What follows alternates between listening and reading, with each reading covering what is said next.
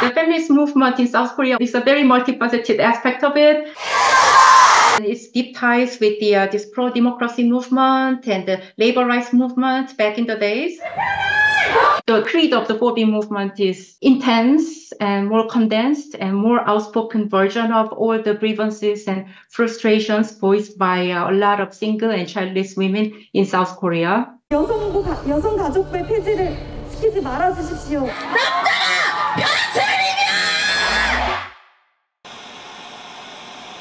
You know what they say, men can't live with them. Prior to this year, Man vs. Bear was the title of an obscure 2019 Discovery Channel program, and nothing else. The phrase would normally refer to man's weakness in the face of one of nature's most potent, strongest creatures. Aside from that, a joke about Leonardo DiCaprio and The Revenant, maybe. But today it shares the fate of just about every other combination of words in the English language. It's social media discourse, baby! Like many others, this one started with a street interview. Would you rather be stuck in a forest with a man or a bear? Bear. Man is scary. With a bear. Well, I've heard about bears. They don't always attack you, right? Unless you like fuck with them. So maybe a bear. Depends what man, but probably a bear. Oh, 100% a bear, which is like terrifying to say, but... These women's answers, like lightning bolts, shocked some and electrified others. As many of you can tell, I'm a dude. A guy, a man, if you will, to some men, not me, but other men. This was the latest installment in an ongoing cultural decay, in which women are trained to disrespect and disregard the importance of masculinity, hating men despite needing them for order and protection and stuff like that. Many women, on the other hand, just found this as a humorous addition to the ongoing online gender wars. A new way to articulate just how dangerous men often are in a systemically unfair world. A lot of this became laughing at people for taking this offhand discourse all too seriously, especially under the assumption of threats to morality and social structure. I'm just gonna say it's goofy for men to rage online about how women are ungrateful. They got so angry that they were like, why would you pick a bear? Why wouldn't you be, what, are you out of your mind? Are you stupid? Why wouldn't you want to be left alone with a random man, you stupid bitch? It's funny to make slideshows of zesty bears in opposition to AI-generated images of creepy pretty boys set to He Chose Me by Too Short. But there is always room for a serious conversation that nerds like me can make video essays about. What do the statistics say? Why do women find men to be so scary in so many situations? Is it unfair? These conversations live as a never-ending through line in online gender wars debates. And maybe the most serious site of this ideological conflict is in the 4B movement. So the misogyny and patriarchy has gotten so bad in South Korea that the young women are participating in this movement that they're calling the 4B movement. Like the 4B movement? Is that not of the devil? Like literally, women all over the world have decided that if the choice is to be married to a man who treats us like nothing, or the population dying off, we will let it die off. I think the men are becoming afraid because they're realizing a woman's power. You're going to have to do the one thing you have been avoiding the whole time, and that is change and become a better man if you ever want to be with any one of these women. No one is settling for you anymore. So let's talk about the 4B movement. 4B 운동이란 무엇인가? The story of the 4B movement starts in South Korea, but the curiosity surrounding it today in the West feels very much its own animal. In some ways, it started here, with a TikToker named Genie. As Genie describes it, this movement is a cultural phenomenon in South Korea that is at least exacerbating low birth rates in the country, all sourcing back to women being so done with men. It's like really bad, but I just think that's so fucking funny. That's also very Korean. Like, Korean as an ethnicity is about to go away, and Korean women are literally just like... B in Korean is no. I don't speak Korean. This is just what I've learned. And the 4 B's of the movement include 비섹수 or no sex with men, 비철산 or no child rearing, 비연애, no dating men, and 비혼, no marriage with men. Since this TikTok went viral, many American women are championing the cause and its potential widening into an international movement, often going back and forth with the men's rights red pill crowd as a sort of performed debate. Feminism is going to lead these women into dating each other.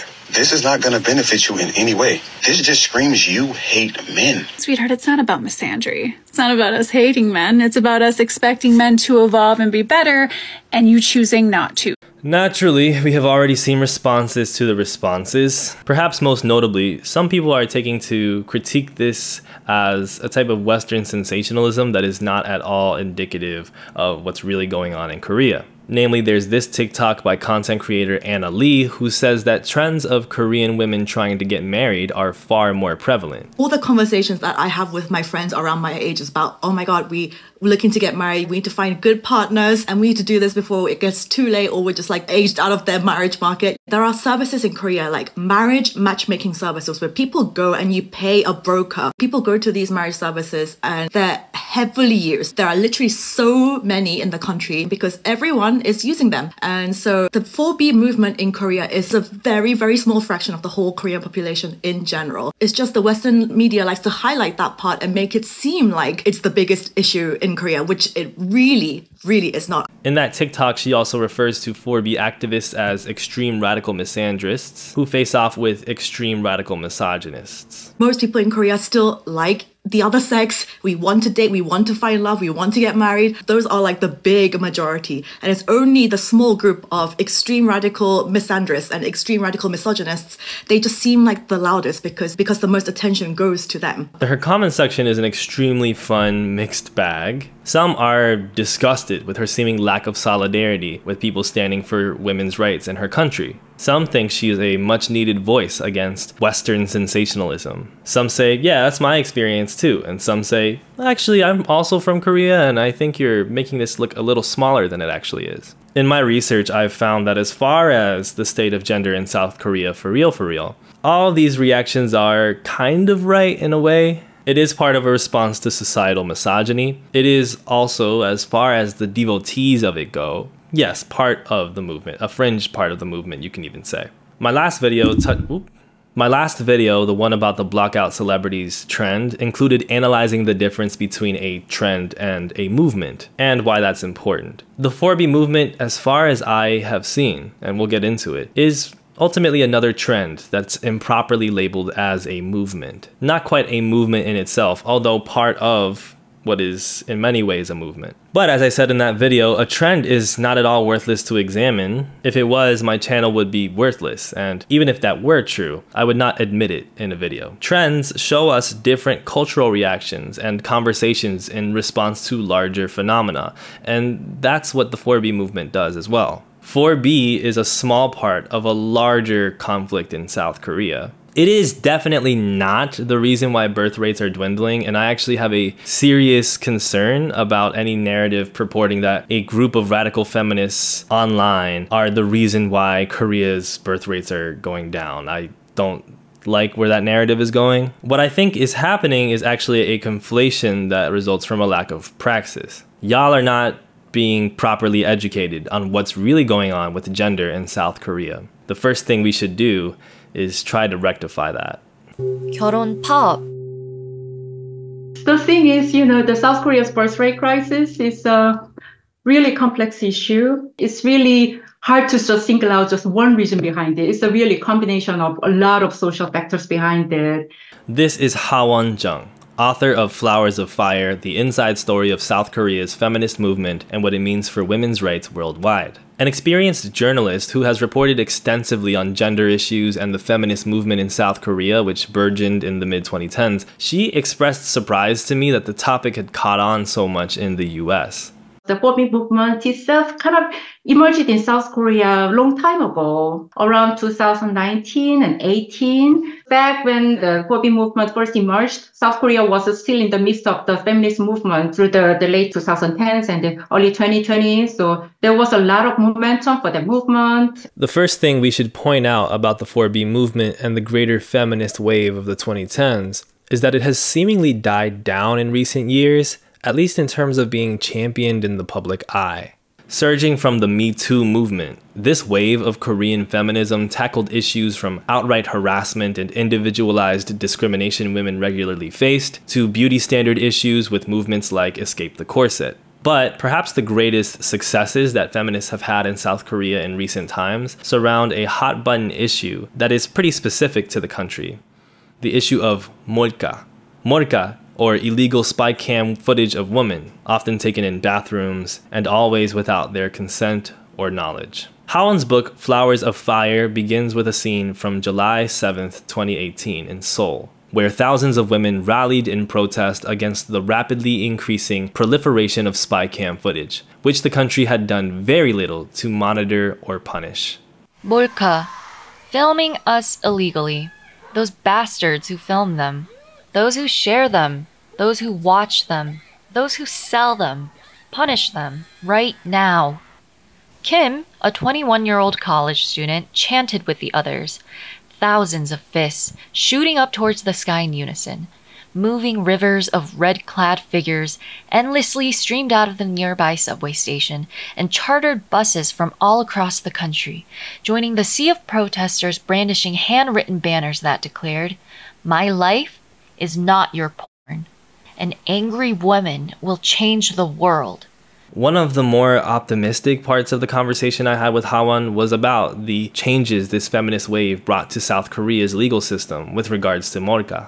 In 2020, the Nth Room Prevention Laws, named after a multi-year scandal with a group chat on Telegram that involved cyber sex trafficking and 몰카 distribution, made deepfake porn a sex crime which would now be more highly punished. Additionally, it made the possession and viewing of non-consensual pornographic materials more punishable with potentially years of imprisonment. 몰카 blackmail became punishable with imprisonment. Sending around sexually explicit images without consent became criminally punishable. Major tech platforms and websites became liable for hosting such content, and the age of consent was raised from 13, Jesus Christ Korea, to 16, which is still, like, what are we doing? The fight against sexual harassment and abuse of women aided by technology, I think South Korea is way ahead of other countries in terms of how commonplace such crimes are, but also how vigorously women are fighting against that. And I think, at least on paper now, South Korea has one of the most progressive sets of law to fight against such crimes in the world.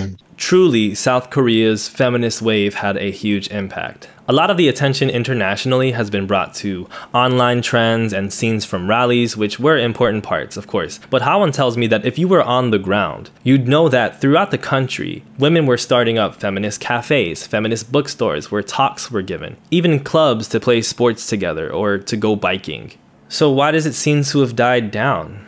Hawon notes the role of the COVID-19 pandemic in shutting down small businesses and declines in in-person gatherings. But also it was the rise of anti-feminist politics, especially online, which culminated in the opportunistic Yoon Suk-yeol to use anti-feminist politics to win the 2022 presidential election. Calling it just an old saying that women are treated unequally and men are treated better, Yoon's notably unpopular presidency has nonetheless included the abolition of the Ministry for Gender Equality. In South Korea, feminism has always been a dirty word, and women who publicly say that I'm a feminist always had this risk of being marginalized, being bullied, or being stigmatized in their workplaces or in school. But things have gotten a lot worse. The term gender equality or the feminism have become something of a public taboo in a lot of public and private spheres. And, a lot of politicians stopped talking about the term gender equality or feminism or women's rights or violence against women altogether. The education ministry even decided to remove the term gender equality or sexual minority from the school textbooks, and government budgets and public projects in support of women's rights or for women's shelters, for women's hotlines for domestic violence. The victims have really almost disappeared.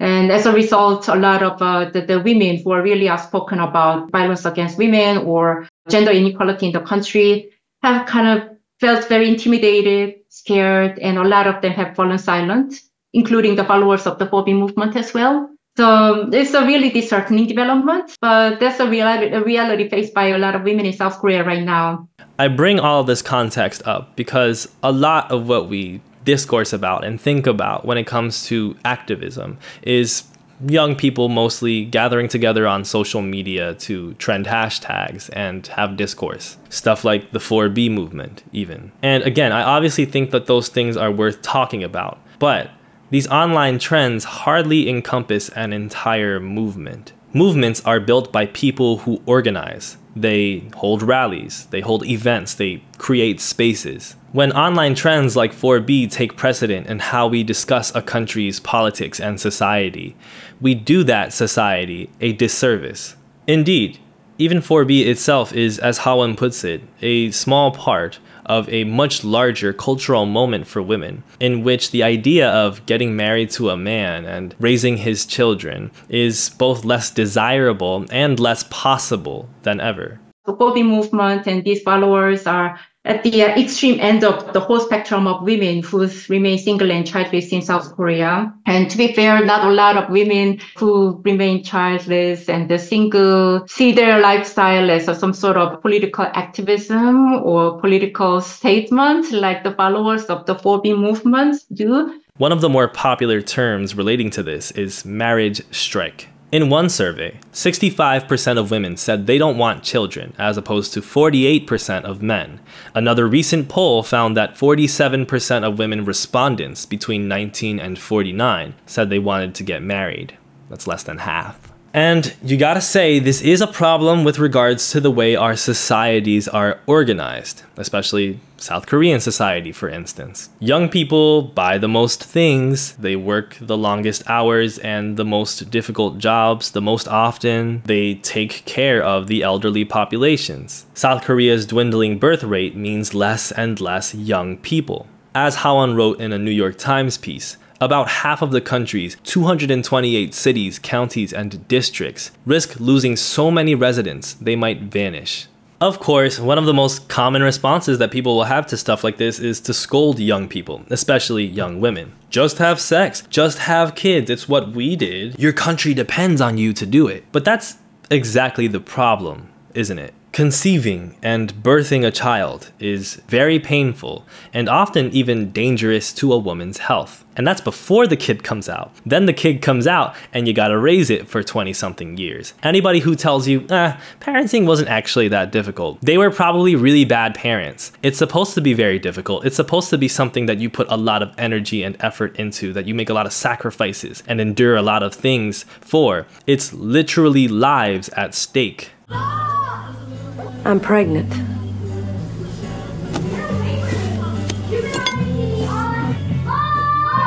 Sally, stop it! I told him he could! So, to do something like that well, you need many resources. The thing is, these governments and their proponents want you to have it both ways. They want you to have the kids, take on the sacrifice and responsibility, and they also don't want to make any sacrifices to help you do it. One major indicator of this, of course, is the costs of child rearing. It is hella expensive. Between housing costs, private education costs, and low wages, not only can young Koreans not afford to start families, but they also have no time. South Korea's notorious culture of working long hours has reformed over the years, but not nearly enough to where you could see prospective young parents with proper schedules for children on a consistent basis. And frankly, a culture like that isn't exactly promising for a person to want their child to grow up in it. There is so much competition in nearly every aspect of life, whether you are at school or whether you are trying to get a job or whether you are a child. Really, there's so much competition and sort of a, winner takes it all, dog eats dog kind of mentality that is really pervasive in, so many aspects of daily lives in South Korea. And a lot of young people seem to believe that this is not a good environment where, a child can grow. And I don't want my child to go through the same things that I went through. Now, this doesn't exactly explain why women are far less excited, enticed, interested in the prospect of family life and child rearing. That takes slightly more critical thinking to understand. For one, we know that the woman in the normal heterosexual relationship is the one that gives birth, and the man is, of course, given no such physical burden. You have no idea how much this hurts. Nor the myriad health complications and social complications that follow. We also know that the woman is traditionally the one to do the vast majority of at-home care and child care, while the man's role is traditionally to be the breadwinner. This in itself is starting to change, and the aforementioned political economy concerns have made this role even less tangibly effective over time, because the jobs ain't paying anyway, and both parents usually have to work a lot to support a child. When you're in a society that, despite ongoing massive economic shifts, where it's harder and harder to get steady paying work and to be able to afford a home, and yet cultural norms remain quite conservative and traditional, as if traditional lifestyles don't require a lot of money. What you have is a recipe for disaster. For one thing, South Korea has a very patriarchal country, and I know this is happening all around the world, including the US. But actually, the situation in South Korea has been somewhat taken to an extreme compared to many other countries in the industrialized world. So much so that even women who are the family breadwinners, even in these families, women still spend more hours on childcare and the household chores than their stay-at-home husbands. In one extreme case, of all the places in the world, South Korea's largest maker of baby formula has been accused for years of firing or demoting their female employees once they had a baby. And these kind of discriminations or career setback faced by a lot of working moms is widely called the child penalty. And one study by the South Korean think tank Korea Development Institute showed that at least 40% of the South Korea's birth rate crisis actually attributed to those kind of child penalty experienced by a lot of women. Out of this cultural landscape emerged a lot of young women who kind of continued or started to say that, I don't want it that way. I watched all my life watching my mother shouldering this burden, or I grew up watching my aunties and my older sisters getting fired from their work just because they got married or they had a child, or choosing to give up their career. And that's when we had this buzzword called no marriage, which I think it can be roughly translated as willfully single or willfully unmarried. These women say that, we can just not get married and live on our own. Some of these no marriage women even went so far as to say that we are going to boycott the whole romantic relationship with men. Their argument is not that different from what the 4B movement followers are saying. It's just that, like I said, not a lot of single women see their lifestyle as a political statement. But I think you can say that the 4B movement followers are sort of a symbol of all the grievances and frustration felt by a lot of the women who chose to stay single and childless. Although, again, these 4B movement followers are not representative of all the women in South Korea who stay single and childless. Patriarchy is almost everywhere, but as you've probably figured out by this point, South Korea does patriarchy like no one else. To understand how we got here, and to understand online Korean feminism and 4B on a deeper level, we gotta talk about Korean history. Just a little bit. 한국에서 여성의 역사. About 600,000 years ago, people started settling on the Korean peninsula. Obviously, we're not going to go over 600,000 years of history in this video, but here are some key points that I was able to glean from a textbook on Korean women's studies, as well as other sources like Hawon's book, Flowers of Fire. See, that's why I'm wearing the flowers shirt, because flowers of fire. I'm not very good at costuming. Since the peninsula was first settled, empires have risen and fallen, but one of the key themes throughout has been patriarchy. At the start, women were at least connected to religion in a significant way. There were even female deities that people celebrated. There were even priestesses and queens even in the region of Shidra. But the growth and consolidation of empires further entrenched them into the newly established private sphere, where they were stuck as unappreciated housekeepers and caretakers. If you're the type of person to believe that there are two genders, I can't say I don't understand why. You're wrong, but I understand, because here we have evidence in Korea, as well as other parts of East Asia, of gender roles like ours today many thousands of years back. But that doesn't mean these things are naturally entrenched. They still come from social development, political development. This is part of what develops the key differences we understand in cultures, even across Asia. Women's roles worsened as Confucian ideals came to the fore during the uniting of the three kingdoms. What in China was referred to as Sansong Sude, and in Vietnam as Tam Tong Tuduk, in Korea was called Samchong Jido. This refers to the three subordinations of a woman, to her father first, then her husband, and eventually her son. On top of that, you also have the four virtues: feminine conduct, feminine speech, feminine comportment, and feminine works. Do things girly, basically. I want to make a key point here. Please take note of this. Confucianism is often brought up whenever we in the West talk about the East, talk about Asia. Why are gender roles so conservative in Asian countries? Confucianism. Why is it that Asian people work so hard? Confucianism. Why is it that certain Asian governments are so repressive of civil liberties?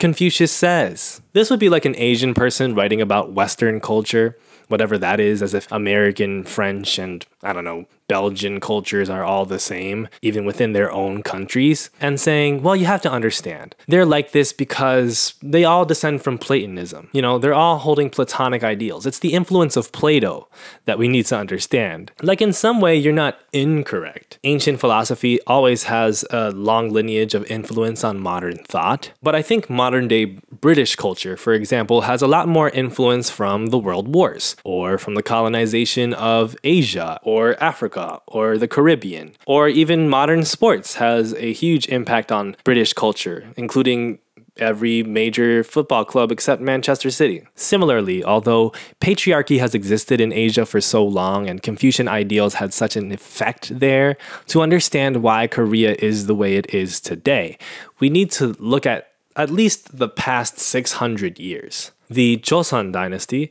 which began in the late 14th century, is still meaningful in contemporary Korea. This is for several reasons, including that it brought in perhaps the greatest prosperity that Korea has ever known, that it was the time of the legendary King Sejong, who invented Hangul, the Korean alphabet, renowned for its practicality and simplicity, and that it was the last kingdom of Korea, the one that fell to the Japanese Empire. Technically, it was Daehan-chaeguk, or the Korean Empire, that fell to Japan in 1910, but that state was more an ill-fated attempt to modernize rapidly, to try to keep up with Japan as it dominated the region, becoming a monarchical state with more Western influences. Now, during Joseon, before that, we see contradictions in the development of women's roles, ones that set the stage for today's state of gendered affairs. Now, don't get me wrong, the pattern continues. Women became more and more systematically persecuted, their sexualities became subjugated, and their husbands, which were usually compulsory husbands, not only being allowed to, but often encouraged to have concubines. However,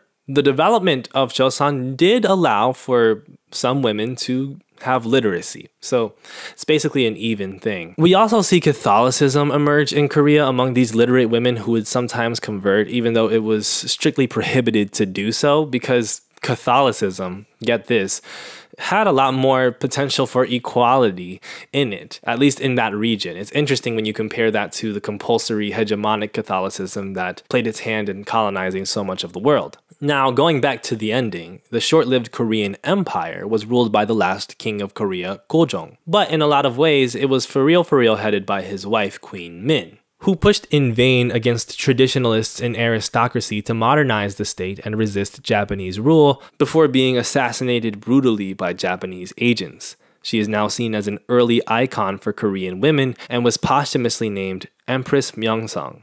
But women who were not in her class position had no chance at such glory. It was after the official annexation of Korea to Japan that women were condemned to some of the worst realities of colonialism. The brutal Japanese occupation of Korea included reprehensible treatment of Korean women, exemplified by the taking of comfort women, or women and underage girls who were kidnapped, sexually trafficked, and brutalized at the whims of Japanese soldiers. This practice took place in every area Japan colonized, and they've done a great job of acknowledging that since then. Wink. The thing about crisis periods like these is that they are often foundational for social change because they're hotbeds for resistance. And this was the case in Korea as well, with anti-imperialist and anti-colonial movements freely involving women across status and age groups. Thanks in no small part to the great growth of education for women during the Joseon period, women's rights popularized as a subject, while many led the independent movements by raising military funds, taking charge of communications, working as nurses, and disseminating propaganda. In addition, almost all of women's daily existence entailed responsibility for the livelihood of their families and their children's education, which amounted to a struggle for helping independence activists to survive. It goes without saying that women's lives served as the foundation for the anti-Japanese national liberation movement.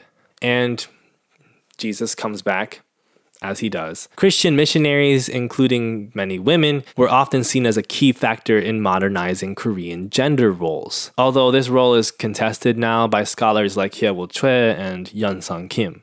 The first Women's Rights Declaration of Korea was published in 1898. 8 years after the National American Women's Suffrage Association, and explicitly called on the country to change in line with women's rights movements around the world. Later that same month, the first school for girls was founded.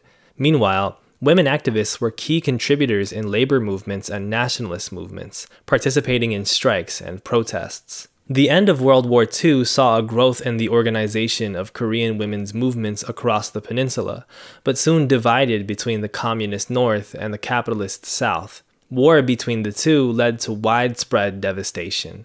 Once again, survival was a cudgel against gender liberation in Korea. That's not to say there weren't gains, and definitely not to say that women stopped fighting.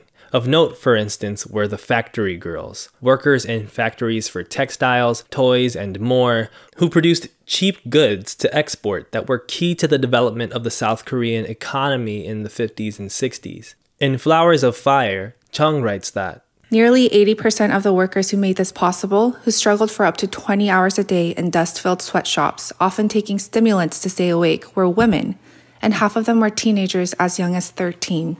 Stigmatized and drastically underpaid, even when compared to exploited male workers in South Korea, these factory girls began to protest, despite the violence and repression they faced at the hands of their bosses. Jung follows one factory girl named Haeryun, who later headed the first women's labor union, which in turn brought forth some improvements regarding things like maternity leave and the right to work after marriage and childbirth. Prior, it was common for women to be booted out in their 20s due to the mere expectation that they should become housewives. Eventually, as Chung writes, these women's labor unions fell by the wayside to male-dominated labor unions in South Korea's growing shipbuilding and automaking industries. Do a Google search for Yoon Haeryun, once a groundbreaking leader for women's rights and workers' rights, and she won't come up. But she was there. Women factory workers were not the only ones who made the miracle on the Han River, the phrase used to describe the country's astronomical economic expansion, possible, but also the foremothers of South Korea's labor rights movement, Yoon said, but few remember our names now. All right, let's talk about organizations. It's typical in every country for there to be organizations that contribute to campaigns for women's rights, like NOW, National Organization of Women in the US. As Chung writes in the book, the women's rights groups that gained prominence amidst and in the wake of constant war in Korea were more conservative ones, especially in the South, which made some gains as far as pushing for equal representation and treatment in the workplace. Their legacies, alongside the more left-wing women's movements that worked within and outside of said orgs, brought more changes than I can possibly name, including widespread movements against domestic violence, the formation of the Gender Equality Ministry, and the eventual abolition of the Hoju system, which generally gave men power as de facto heads of household. But they also, as South Korea ruggedly navigated its independence as a capitalist nation, often worked in tandem with the government. Early on, they lent support to state-run birth control campaigns. In the 2016 book Kim Ji-young, born 1982 by Cho Nam-ju, which was a hit in South Korea, the titular protagonist suddenly starts acting strange. She starts embodying other women that have been in her life. She starts acting exactly like her mom, then an old friend of her and her husband's, then her mom again, until her husband is like, okay, I have to take you to a psychiatric facility. What the book is really about, through chronicling Ji-young's life and the lives of other women within it, is the overwhelming preference for sons in South Korean society and the overwhelming amounts of freedom, praise, and resources given to men at the expense of women. Cho, in an unusual turn for a fiction book, constantly cites statistics and studies to give historical context. She notes the ways that women's work, which they often took up to donates to the men in their family, was often outsourced by companies in the food and insurance industries, and thus given no legal protection. She notes the ratio of 116.5 boys to 100 girls in 1990, and the prevalence of aborting daughters, as if daughter was a medical problem.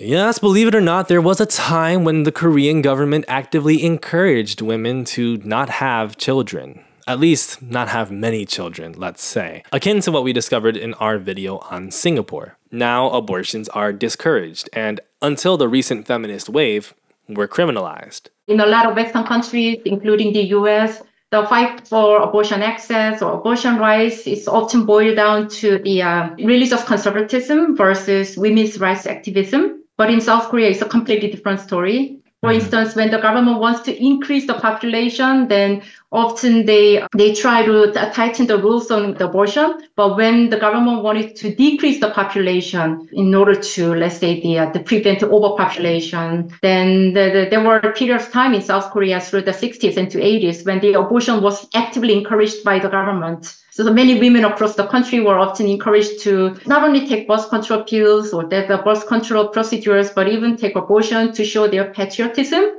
What this reflects is the role of the state, and of course not just the state, but the elites that the state generates and is manipulated by in the lives of its citizens. Reproduction is dictated on high, and those in society who dissent, who say they don't want to be forced into living unbearable lives, bearing children for a regime that doesn't care about it, are roundly dismissed, are told that they don't care about Korean safety, about the prevalence, about the success of the nation moving forward. They're reminded sternly of the traumas of the nation's past. Being a woman rebelling against social norms is considered a betrayal. You just want us to go back to being poor, being colonized by Japan, being at war. Another function of these women's organizations, according to Jung, was to push anti-communist campaigns. All of this leads us to an uncomfortable truth. The specter of US imperialism casts a shadow over 20th century Korean history. The US's desire to stomp out communism in the Pacific in order to protect its economic interests was a direct cause of the Korean War, the devastation of which cannot be overstated. And even the miracle on the Han River was not so miraculous. It was fueled by US grants to the South Korean economy, hundreds of millions of dollars in the early 50s, and USians reaped the rewards of their investment by importing cheap, labor-intensive goods made by young Korean women with little to no autonomy or resources. We treated South Korea like a startup, built to undermine China and Russia as if they were competing megacorporations. We split a peninsula in two, devastating it economically and culturally, and built up one half of it so long as it remained a useful asset to our business. And as a result, the constant tension and trauma caused by geopolitics, caused by the memory and possibility of war, the destruction and hasty rebuilding of economies, in turn cause lasting issues, which have been considered less important, to at best go unresolved. Naturally, moving on from the gender oppression of pre-modern Korea has been one of those issues. Again and again, women come second. Some of the valid pushback to the popularization of the 4B trend in the West is the seeming reluctance of Westerners to care even a little bit about Korean history, to do even a little bit of research about where these Korean cultural formations come from, and be accurate about the statistics, as if they're unimportant, as if what really matters is ultimately how people in the rest of the world can co-opt and change and mold their struggle into something that they can use for their own struggles, which is not quite the same as looking at struggles from throughout the world and fighting in cooperation and solidarity with other people. If we care to learn about it, it teaches us that in order to really act in solidarity with women around the world, we need to do more than co-opt their trends. Otherwise, we risk appropriating the struggles of Koreans for our own gain, as we always have done. If we care to learn about it, Korea's story shows us how geopolitical concerns create understandable fear in people, which leads them to hold on to dogmas that are irrational and hateful, simply because to let go is to supposedly enter the realm of the unknown, and that presents instability, and instability is associated with death and trauma. Very easy to manipulate by politicians, by the way. In the aforementioned Singapore video, we saw how Lee Kuan Yew's legacy has been glorified despite his repressive actions and eugenics policies because it was for stability. Check the comment section of that video. I promise you'll see many people making that argument. It's not really an argument though, is it? It's a trauma response. It's the cry of insecure people in positions of comfort towards social critics who demand change. How dare you threaten stability? You make me feel unsafe. That's why all these memes come out about how, Gen Z is gonna ruin the world, and leftists, they just want us to go back to chaos, or they just want everybody to have blue hair or something. That's what dogma does. It makes people feel safe. It's easier to live life if it's predetermined, if you just have to follow some obvious rules to win points and go up the leaderboard. Challenging your own ideas is scary because it can kill the villain inside of you, the villain you internalized to make sense of and to get through the trauma that you were forced through. The villain you internalized so you don't feel so in danger when you encounter him in the real world. But holding on to the villain inside of you, as understandable and common as it is far more dangerous in the long run. 이건 바보 같은 제목이야. So, the bear. You might be wondering why I am choosing to talk about two obnoxious online gender wars discourses rather than just one. I think the similarities are pretty obvious. Women commenting publicly about avoidance of men because of how dangerous or toxic they can be, men reacting with confusion and frustration. But it's a little deeper. Man versus bear, the discourse. Do you realize you are systemically far less likely to be attacked in the woods by a bear than you are by a man? As reported by the North American Bear Center, for instance, the 750,000 black bears of North America kill less than one person per year on the average, while men ages 18 to 24 are 167 times more likely to kill someone than a black bear. The TikToker Yuval does a great job breaking down why everyone, not just women, should choose the bear over the man.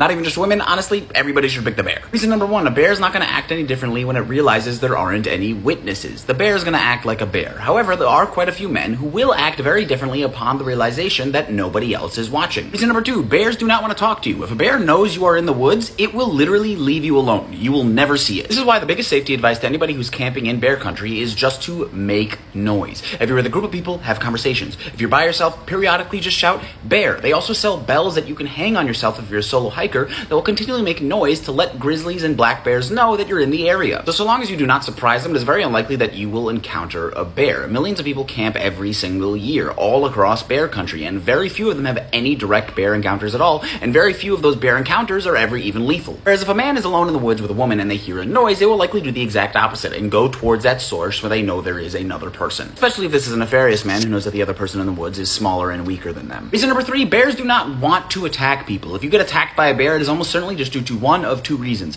Either one, you startled it, or two, you ran across a mama bear with her cubs. And since you're alone with this bear, I think we can assume that this is not a mama bear with her cubs. However, there are men that do enjoy hurting and taking advantage of others and will rush to the opportunity to do that once given the chance. Reason number four, bears are very predictable. If you've ever gone camping before, you've likely been taught how to scare off a bear. You make yourself really big and make a lot of noise, and most of the time they just run off. Now tell me, if you were a woman alone in the woods, how would you scare off a man? There is not a fucking answer to that question. Remember, the question is not, would you rather get into a fist fight with a man or a grizzly bear? The question is, would you rather be stuck in the woods with either a man or a bear? And considering the bear almost certainly wants nothing to do with you and therefore will not pay you any attention, you should choose the bear.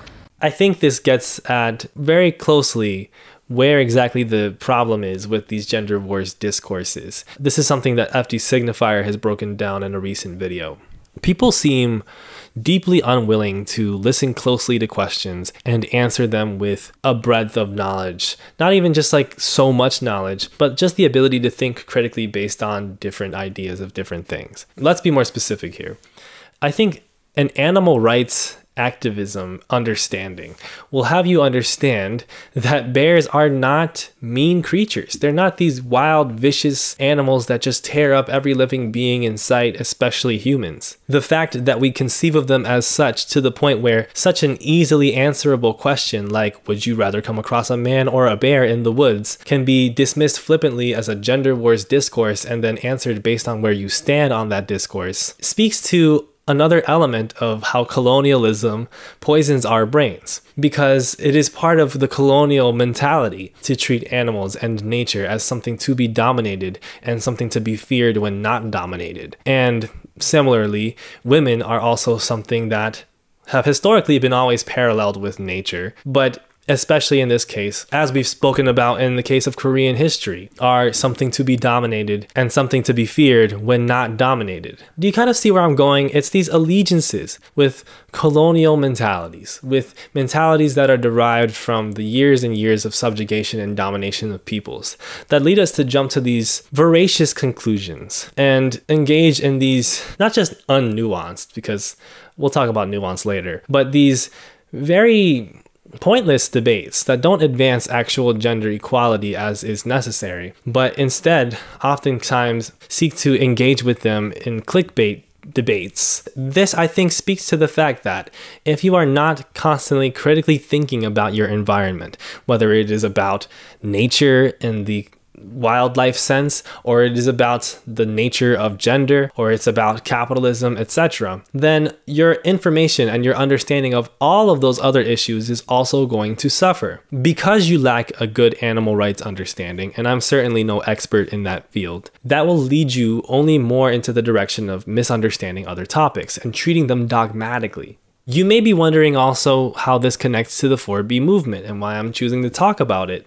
In this video about the 4B movement, is our understanding of it also connected to animal rights? Well, I definitely think it's connected to one animal in particular, the elephant in the room. I'm sorry. One of the biggest critiques I've seen of the 4B movement out west is by Kyla Xia, who points out some real problems with its origins. Look, a transphobic comment, but it's actually really fitting because you know what's also transphobic?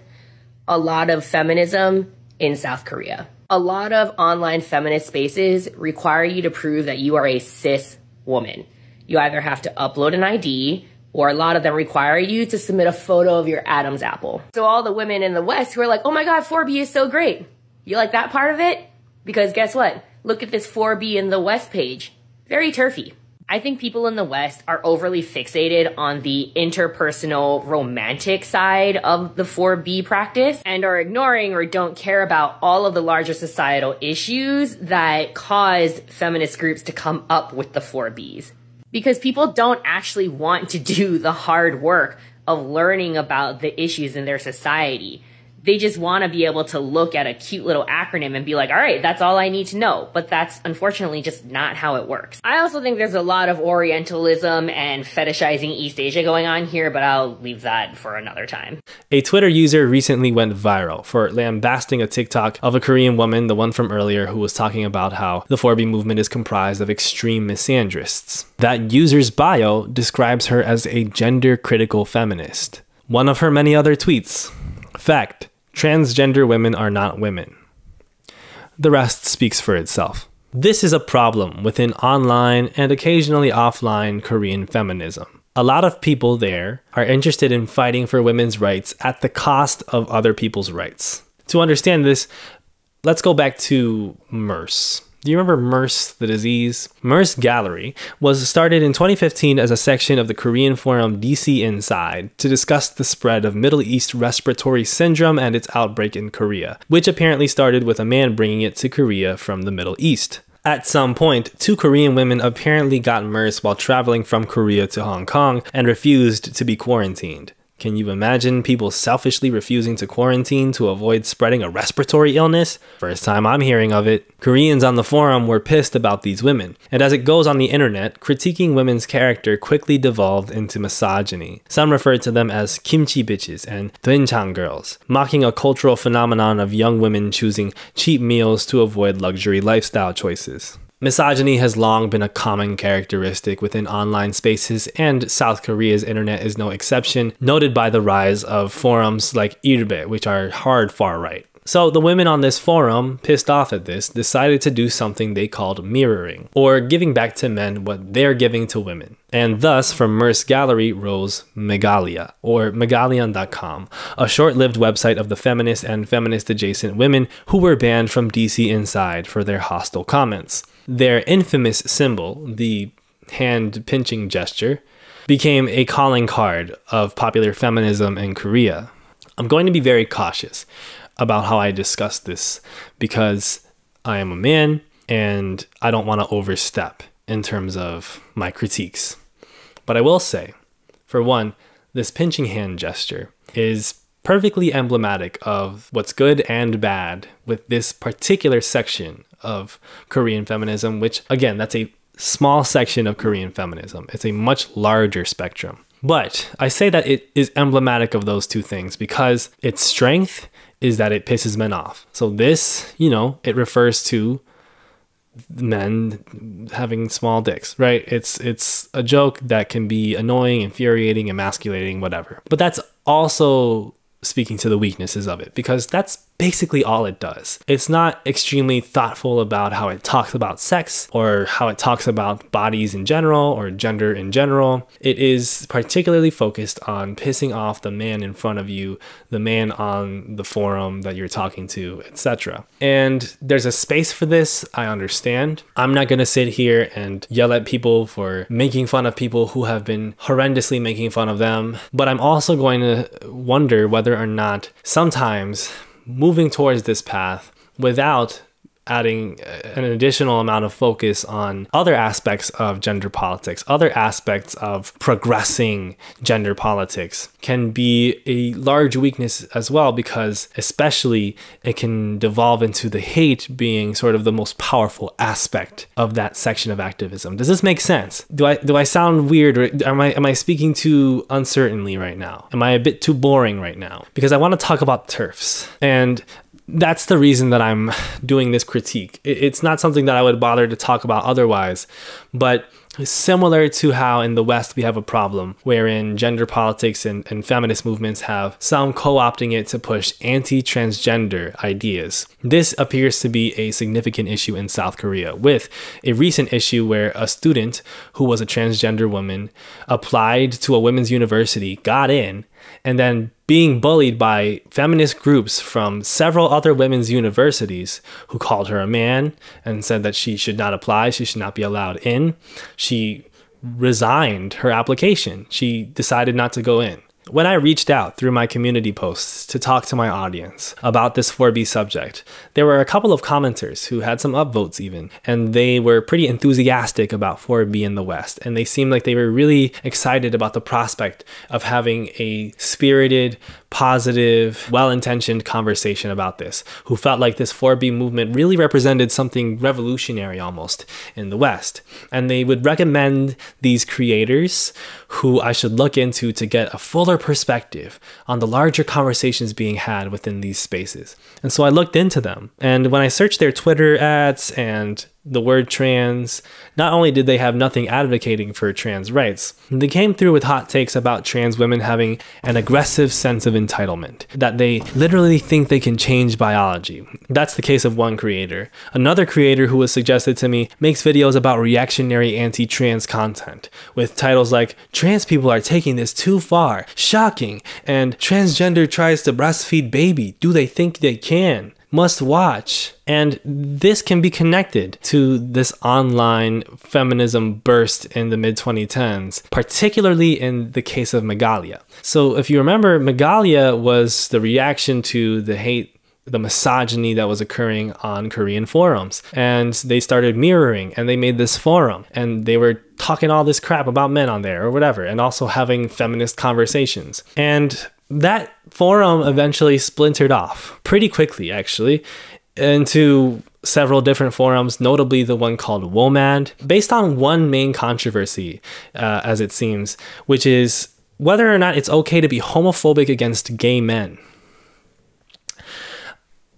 What? The feminist groups that 4B came out of, they're also very against gay men. One of South Korea's first online feminism spaces, there was actually a huge split in 2015 over gay men because the mods were like, we're gonna ban the use of these very homophobic slurs that you're doing. Also, we don't love that you're outing gay men.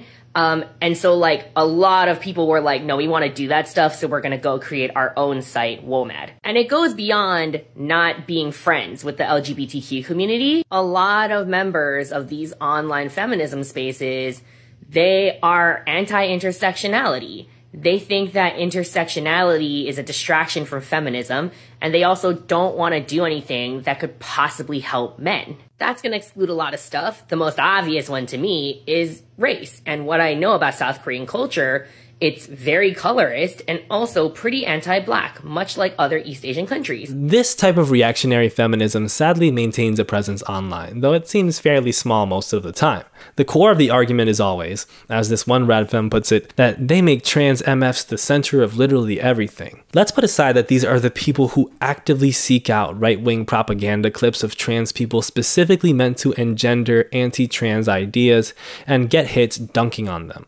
Let's put aside that if it weren't for black trans women, including one who was prominent during the Stonewall riots, and countless trans activists after her, there would have been way fewer gains for lesbians today. There's this idea that happens, and it's not just in feminism, it's in every sphere where we are trying to do social justice, where people are like, why do we have to talk about anything else? We're here to talk about this one thing. Why give these other things our attention? In this case, this is about reproductive rights and cis women. Why do trans people want all this attention? Why do we have to talk about disability? But this is the thing. Everyone fighting for liberation needs allies. And all issues of oppression are interconnected. That's not just sentiment. When you say that mental illness is the only reason why somebody should not have access to a gun, you are doing two things. One, you're ignoring the fact that mentally ill people are more likely to be victims than perpetrators of violence. Second of all, you're failing to realize that in a society where any marginalization can be read as a mental illness, anybody can be disarmed. You're seeing this with transness being a mental illness, and therefore we need to eradicate and disarm them. What you're also going to start to see it with is cis women. Are you really a victim of sexual violence or domestic violence, or are you just hysterical? It is the solidarity built between different movements that helps build up one movement. Unfortunately, some people on these online forums don't seem to get it. Here's a post from Megalia that I found in a long scholarly piece detailing a person's experience being part of these forums. Feminism will be doomed if we care for disability rights and homosexual rights. 역사적으로 사회가 페미니즘을 얼마나 억압해 왔는지 아십니까? 장애인 권리와 동성애 권리. 장애인 사회에서도 남성 장애인은 여성 장애인을 차별합니다. 동성애 커뮤니티에서도 게이는 레즈비언을 차별합니다. 여성의 권리만 챙기면 나머지는 따라올 것입니다.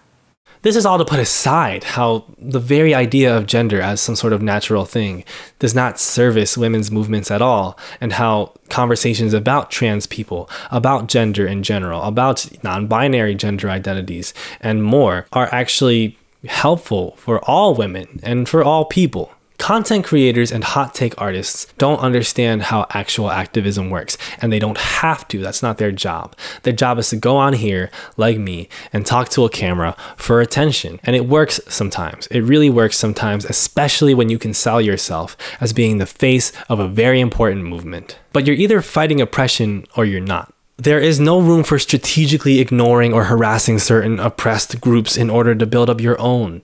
It doesn't work. It never has. And it's part of what splintered these spaces online in South Korea. Even in South Korea, many feminists on the ground understand this better than anyone.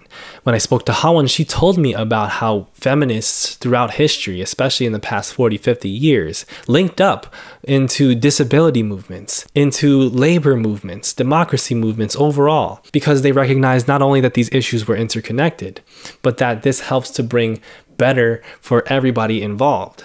I think the South Korea still has a long way to go when it comes to understand the whole concept of intersectionality. Although I would say that if you actually see the history of the feminist movement in South Korea, if you actually see how it manifests itself on the ground, they just know it, the concept of intersectionality very instinctively. For instance, a lot of the older generation of feminists, a lot of them used to be a pro-democracy activists, and also a lot of them were deeply involved in the pro-labor rights in South Korea. And a lot of them later realized that, without feminism, the electoral democracy will be never complete. We really need the feminist approach to a lot of issues that we previously fought for, whether that was better labor rights or more political freedom. And they went on to found a lot of mainstream women's rights groups under the slogan of feminism perfects democracy. This may be slightly different from the usual conversation about intersectionality in the US, but I'm just saying that the feminist movement in South Korea also is a very multifaceted aspect of it. And it's not just about women, that they have a very long history of basically collaborating and fighting side by side with a lot of different and diverse groups. And of course, queer rights and women's rights not only have crossover, but are deeply connected. Despite progressing views from South Koreans on sexuality, the anti-feminist president, Yoon Suk-yeol, in addition to, for instance, threatening to abolish the gender ministry, has also failed to protect LGBTQ rights. It seems like the only major progress made was a 2023 ruling against healthcare discrimination towards same-sex couples. Lawmakers across the political spectrum continue to oppose protections for LGBTQ+ people in a stalling non-discrimination bill. One example of the direct crossover between women's rights and gay rights is in the inability for women to gain key financial and legal protections outside of heterosexual marriage in South Korea. Jung herself recently reported on a phenomenon of women legally adopting their female roommates in order to gain legal protections, such as being able to sign medical consent forms, which by law, only family can do. These women, a lot of them are no-marriage women, and some of them are even 4B movement followers. Those women have been mocked and ridiculed by so many people online and offline that, they are going to grow old alone in misery, in poverty. But if you actually look at these women, a lot of them take the issue of care very seriously. Some other women, they started to live with another no-marriage women and bought the house together so that they can really live together for the rest of their lives. Some others also even create community-based healthcare cooperative so that they can kind of care for each other while they grow old together. Same-sex marriage is not allowed, it's not legal yet. So the only way for these roommates who live together to become a legal family is basically one adopting the other as daughters. Although the public chatter about 4B movement or the feminist movement in general have died down in recent years, a lot is happening under the radar. These women are really trying to find new ways of life out of the traditional bounds of a family. So I just think that what these women are really interesting, and we will really have to see how they are going to keep challenging this, old traditional and patriarchal way of our life. What this shows us is that feminists in South Korea are once again using their ingenuity and perseverance to survive and fight for change under intersecting forms of oppression. It's easy to get caught up in the internet trolls and the spicy trends and think they're representative of Korean feminism. But as always, quietly, the real work of gender liberation is being done by Korean women who are swept under the rug by a world that seeks to exploit them. There's a debate about whether misandry actually exists. My take is that I don't think it matters. As a man, I don't think it matters whether or not you can say it exists. You don't have to call TERFs misandrists to see that they have a problem with homophobia, with transphobia, with sometimes racism, ableism. You don't have to suggest that these folks have anywhere near the power of the misogynists that run the world in everyday life. The idea of misandry existing or not is kind of a distraction from a larger conversation, which is gender equality is better for everybody. And feminists fight for gender equality. Hateful people are out there. We see them every day, and they are not the people who are leading us into a better world. The question is, do they see themselves? 결론, 보따리. I have a request for you, whoever you are watching this video, whether you've paid attention so far or not. I want you to close your eyes and picture yourself as a Korean woman. If you're already a Korean woman, you can skip this step. Kim Suja is an artist from Daegu, South Korea. Her work makes you conscious of your own gaze, as all good art does. She began working on art in grade school, with a particular interest in philosophy that fleshed out over time through her journey gaining a BFA and MFA from Hongik University, and realized in the early 1990s when preparing for a show in Korea, she had been doing both art and philosophy. Hate when that happens. Her work involves multiple disciplines, but often centers on concepts of sewing and threads, beginning in the 1980s. Her fascination with ordinary, pragmatic objects led to her famous usage of the bottari. Bottari is a type of bundle Kim says is actually everywhere in our country. We always keep bottari, which means bundle in Korean, in our family, to keep things and protect them, or to put aside in the attic, or to carry from one place to another. Also in Korea, making a bundle when it refers to women means leaving the family. That is, the woman leaves her own family to pursue her own life. Kim will readily discuss how her work tackles the complex subjectivity and subjugation of women in Korean society.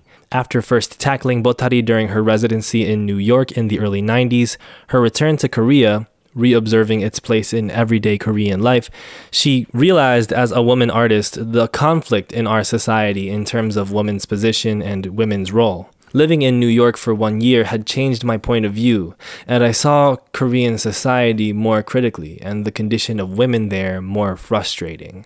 She doesn't call her art feminist, preferring to say it's humanist, and though I think politically that's maybe not a strong position in some perspectives, because feminism should be humanist, that's the whole point, I think I see what she's getting at. When I saw her installations at Tanya Banakdar Gallery in Manhattan, the centerpiece was this large mirrored platform that you had to wear special socks they distributed to walk atop. The experience is one of the most on the nose for Kim's typical thematic approach. Her work asks you to reflect on your own gaze. In a piece entitled Suja Kim's Wrapping Cloth, The Aesthetics of Paradox, digital culture professor Ju-eun Lee describes her work as experiencing and analyzing two different gazes, two different perceptions of the art based on where it is situated. One is a commentary of South Korean masculinist hegemony. Here's your prodigious, super serious artist, and she's making bottari and walking around with it like an average traditional Korean woman ignored in the private sphere. The other is of Western hegemony. Here you see something Oriental, something Korean and thus exotic. But in reality, it's just art about personhood, about experiences that are deeply connected to yours. And because you are so ready to otherize, you won't see it. Lee writes, depending on which context the work is placed in, Suja Kim's work is critical of traditional Korean Confucianism by disguising itself as tradition, or of the Western viewpoint that looks upon her works as having an Eastern appearance. Sometimes I think I emphasize complexity too much. I'm starting to worry that that's what you think I am. I'm the nuance guy. I add nuance. The point of this video is not just to say the thing you think is simple and trendy is actually complicated. As Kieran Healy writes in his well-titled paper, Fuck Nuance, it is often easier to embrace complexity than to cut through it. Assuming you've taken the time to observe all this complexity we've talked about, let's cut right through it. It's easy to think of feminism as the negation, the removal of men. But the story of women in Korea is, in many ways, the story of all of us. It is the story of being stuck, forced into class positions to keep the empire running, only able to change things when we choose to work together and see the ways different forms of oppression are connected. So I don't want you to search for complexity, actually. I want you to search for connectivity. I want you to start to see yourself in the eyes of others and see others as if you were seeing yourself. Ow. Hi, I'm live with Babilla and Sonic the Hedgehog, and I'm about to talk to him for my Patreon, where we do exclusive conversations. If you'd like to subscribe to my Patreon, it would be very nice if you did that because it helps support the channel.